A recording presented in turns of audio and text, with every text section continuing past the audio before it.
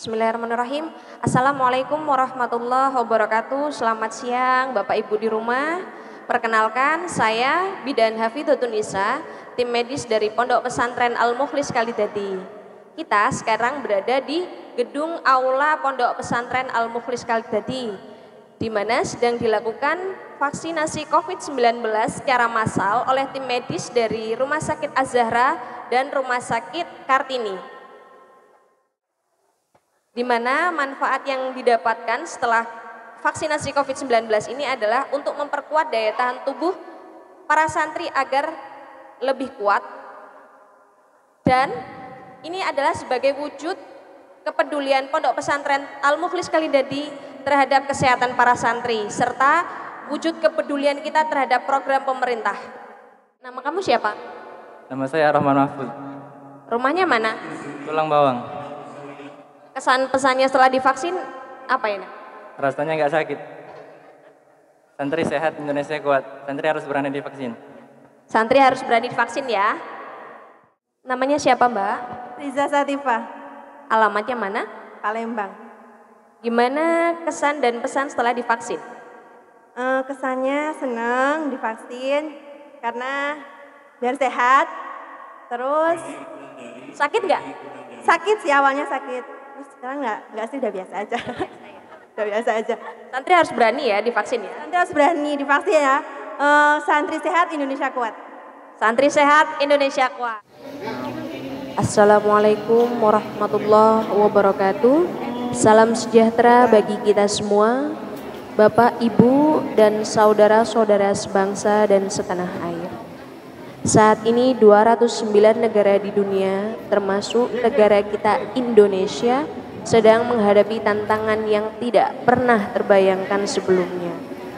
Masa yang berat bagi kehidupan kita. Bahkan pandemi corona ini telah membawa kesedihan bagi sebagian orang dan kesulitan bagi banyak orang. Dan kita semua mengalami perubahan besar dalam kehidupan kita sehari-hari. Dalam kesempatan ini, saya sampaikan penghargaan dan apresiasi yang tinggi dan terima kasih kepada semua dokter, semua perawat, dan seluruh tenaga medis yang telah berjuang di garis depan dan terus berjuang hingga kini.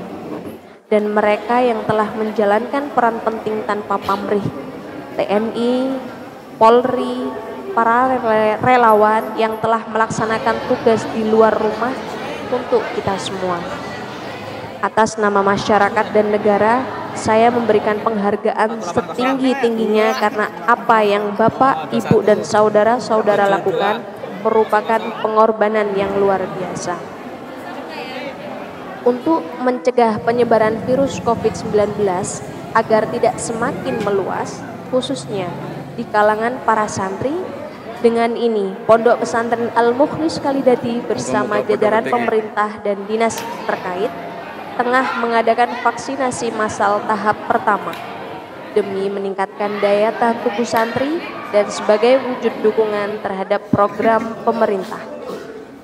Yai Haji Ahmad Rofiuddin, SIF AG, selaku pengasuh Pondok Pesantren Tahfidzul Al-Quran Al-Mukhlish Kalidadi, Kecamatan Kalirejo, Lampung Tengah, secara penuh mendukung pelaksanaan vaksinasi COVID-19 ini, supaya santri sehat, belajar semangat, dan demi tercapainya cita-cita gemilang para santri.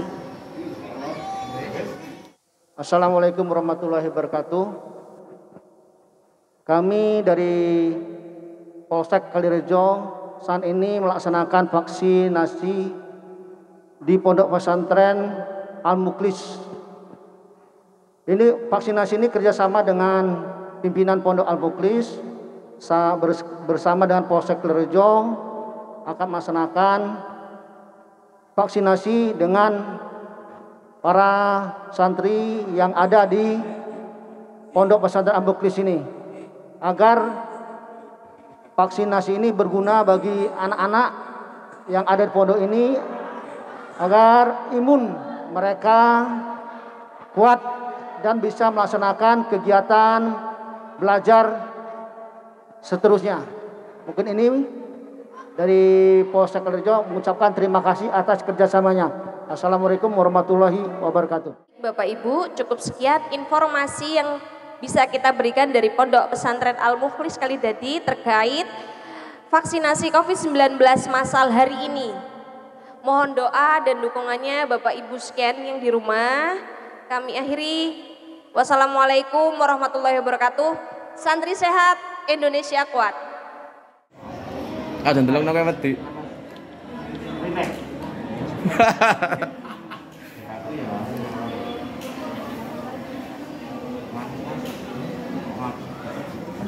Tegang ding. Wedi ket mau kowe, Pak.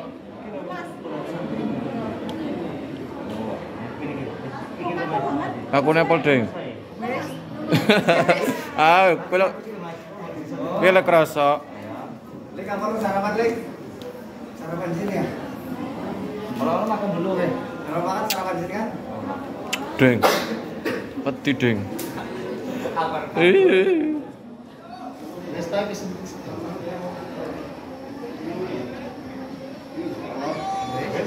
Keringe pol, ki jegrone pol iki mesti gelem foto ya iki. Sik tak demek. Kowe delok usap-usap kan ngerti dek. Ora. jerone pol kuwi ketembus daging kering sih. Aduh.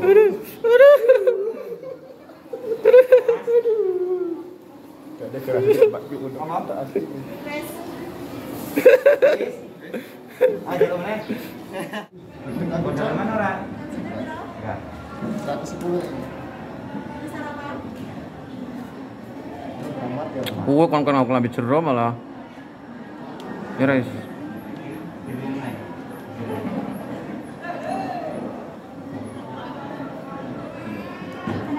Tegang lang kono.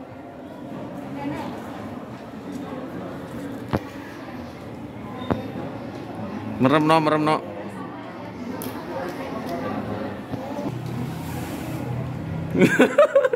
Nangis tok.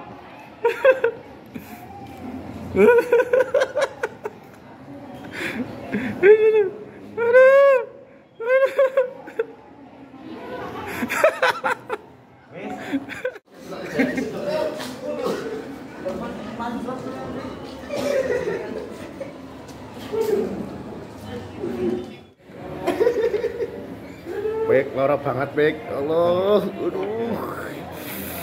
Pingin nangis. Kok nek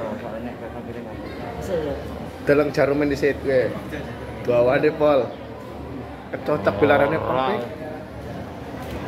Wah, aku ada video. Aduh. Wes, Tegang lang kono.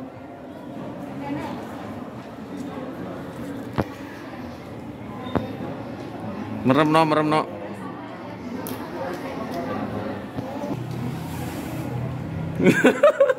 Nangis tok.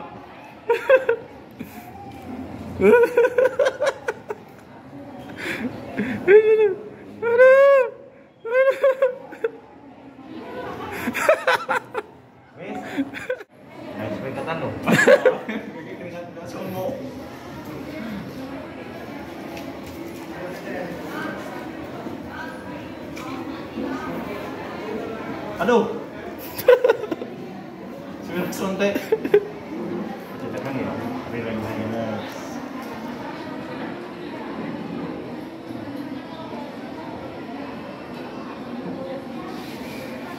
Wes.